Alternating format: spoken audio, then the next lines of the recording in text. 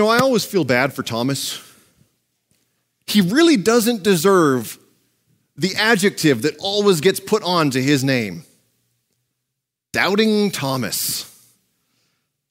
I mean, it really does him a disservice. Instead, what if we called him sensible Thomas? Or practical Thomas?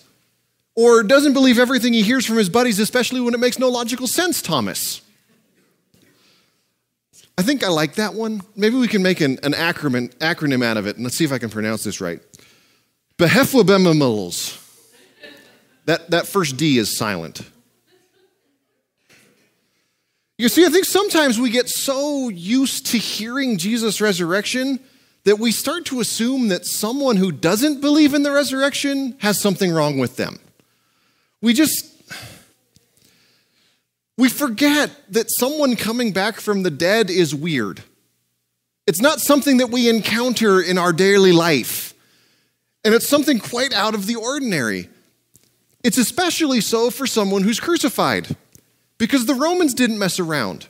They had this tradition that if someone is sentenced to execution and they don't end up dead, the executioner receives the sentence.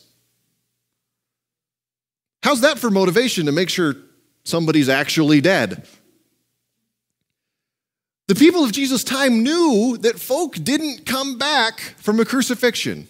I mean, sure, sometimes, there's always stories of people who they thought they were dead and then somebody accidentally spills a little bit of whiskey on them and they wake up, like in Finnegan's Wake, right? But normally, when somebody's dead, especially from a crucifixion, and remember, Jesus did get stabbed through the heart, you don't come back from that. And yet somehow, Thomas has become the bad guy. Thomas is the one that doesn't believe. Of course, it's kind of precious that if you read the account in Luke's gospel, when the women show up to tell the disciples that Jesus has risen, okay, I'll spot you that one. I was a little tricky there. Luke tells us that they did not believe the women because their words seemed to them like nonsense. It wasn't until Jesus very literally showed up in their living room that they believed. And yet Thomas is the one that gets the bad rap. Now, the other thing that Thomas did that he was rather well known for is he was the one that right before Jesus raised Lazarus from the dead, and Jesus was talking about Jerusalem, and the other disciples didn't want him to really go to Jerusalem because he knew that he and the whole lot of them were probably going to get killed. Thomas is the one that spoke up and said, all right, well, let's go. We'll just die with him. So Thomas, he was the one that kind of took the more bold steps. And yet he's the bad guy somehow. Really, I think that Thomas is exhibiting perfectly healthy behavior. All he wanted was proof. He could have thought that the other disciples were just overcome with grief and didn't know what they were talking about. He just wanted some proof. Unfortunately, even at this time, and then something that developed quite a bit later on in Christianity, apparently looking to find something out for yourself started to become frowned upon at some point. I happen to remember some things in the Middle Ages of people who thought something a little different than established truth, and it didn't go very well. There's a monk, you might know him, Martin Luther. He decided to start saying something that didn't quite fit with everything else, and he ended up excommunicated with the threat of death over his head wherever he went. You might have heard of a fellow named Copernicus or Galileo. Might have come across them once or twice. They were forced to recant their findings that now we know several hundred years later that were mostly right. Sure, somebody had to sort out the details later, but mostly right. They had to recant, or else they would have been under threat of excommunication and death. Now, look at what Jesus did when Thomas doubted.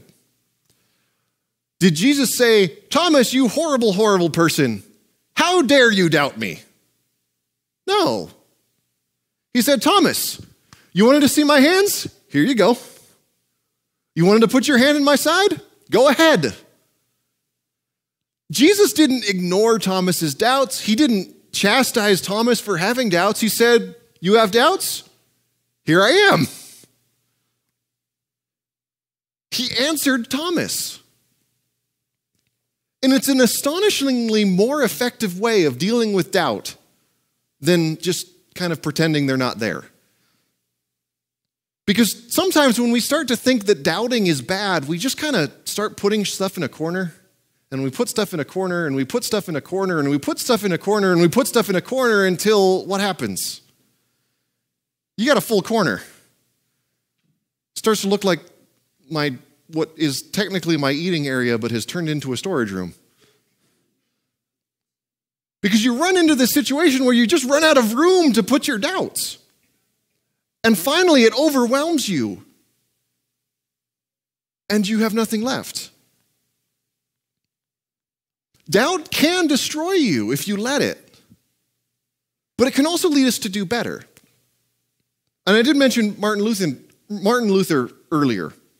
One of the things that led to him kind of kicking off something that is kind of a big deal was he doubted if human works like penance and confession and all these things, he doubted if those human institutions can actually do anything for his salvation. He wasn't sure if by doing all these things, saying, however many prayers or climbing however many steps or whatever else, he doubted if that did any good. So he started to, as he was reading the Bible, he started to notice that salvation is a free gift to God's people because of Jesus' work on the cross. The doubts that he had ended up leading to a massive change in Christianity, the effects of which we still feel today. Now, sometimes we have a different kind of doubt. We doubt if we ourselves are forgiven.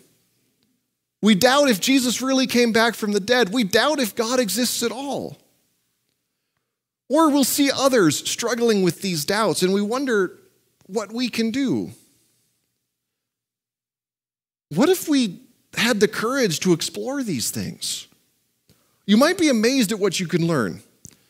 Because I can remember when I was working through some of these things, when I was working through if God really was there, I ended up finding out something that brought me a great deal of comfort, even though it sounds a little bit counterintuitive. Because I couldn't get God. God didn't make sense to me. And the more I thought about it, and the more I thought about it, the less sense God made. And then all of a sudden, something happened, and I went, wait a minute. If God made sense, why would I bother worshiping him? If I could understand everything about God, why would I need him? So through my process of doubt, of trying to figure out things about God, I came to have a stronger faith. By asking questions that some people might not feel comfortable asking. But it led me to have a stronger faith than I did before. So maybe being a doubting Thomas shouldn't be such a bad thing. Especially when you realize what Thomas did after his doubts were confronted. He looked at Jesus and he just says, "My Lord and my God." I can't think of a simpler proclamation of faith than that. My Lord and my God. And I think Jesus gets that it's not easy to believe some of these things. It's not easy to believe that someone came back from the dead. Because he said, "Blessed are those who have not yet seen and have yet believed." It's hard to accept things that seem too big to understand. I mean, 45 years ago, we put a man on the moon, and there's people who still think that was fake. And I'm sure some of you know people that worked on that project. That's 45 years. Now, blow it up. How can you expect someone to believe that 2,000 years ago someone was raised from the dead? But when we let those doubts exist, when we confront those doubts and we're willing to ask those kinds of questions, that's when we can start to grow in our faith.